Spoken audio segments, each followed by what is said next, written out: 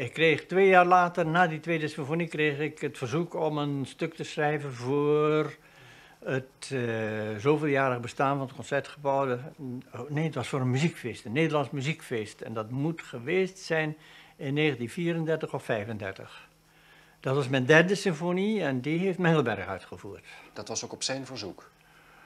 Dat weet ik niet. Ik bedoel, hij heeft het niet aan mij gevraagd. Ik geloof dat zijn neef tussenpersoon was. Bij die gelegenheid, Rudolf Mengelberg dus. Die ik uiteraard bij die vorige uitvoeringen had ontmoet. Mocht u hem? Ik mocht hem wel, ja, ik had grote bewondering voor hem. Dat ligt voor de hand. Dat ligt voor de hand, maar als mens bedoel ik? Als mens? Nou, ik stond er een beetje vreemd tegenover. Ik heb een heel andere natuur.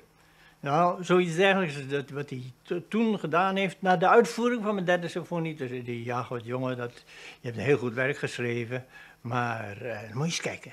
Op deze plaats, hè, dat heb je gegeven aan de trompetten. Maar dat moet je in de hoorns geven. Maar ik zei, dank u wel, meneer Mengelberg, dat zal ik onmiddellijk omschrijven. En ik schreef het om in de partituur en in de partijen. En nu wilde het geval dat Eduard Flipsen die derde symfonie een paar weken later speelde. En na de repetitie zei hij tegen mij, hoe kom je er eens hemelsnaam bij om dat aan de hoorns te geven? Dat is toch typisch trompetten? Waarop ik het terugveranderd heb. En sinds die tijd kunnen muzici, ik weet niet wat tegen me zeggen, maar ik blijf bij mijn eigen idee. U heeft wat dat betreft niets geleerd van Mengelberg? Nee. Wat heeft u eventueel wel van hem geleerd? Ja, van Mengelberg was een groot muzikus, dus daar kun je ontzettend veel van leren.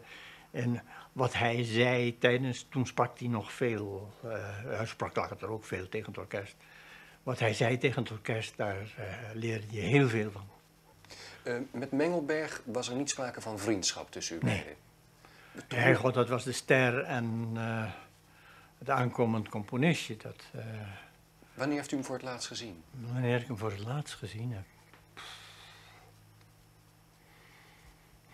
Dat is in ieder geval voor de oorlog. In de oorlog Ver voor de oorlog. In de oorlog nooit meer? Nee. Na de oorlog ook niet meer? Ook niet. Ik bedoel, ik ben niet in Zwitserland geweest. Nee.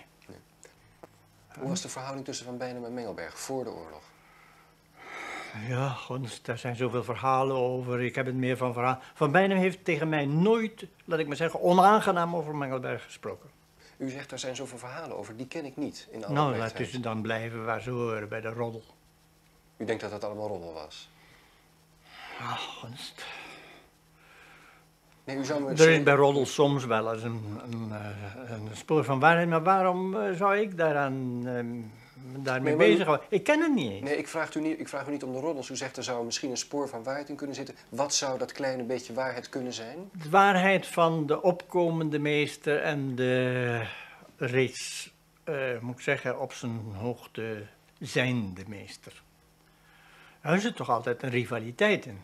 U denkt dat Mengelberg Van Beinum als een serieuze bedreiging gezien zou kunnen hebben? Dat geloof ik niet, nee. Dat geloof ik niet. Zo heeft hij zich nooit geuit tegen mij.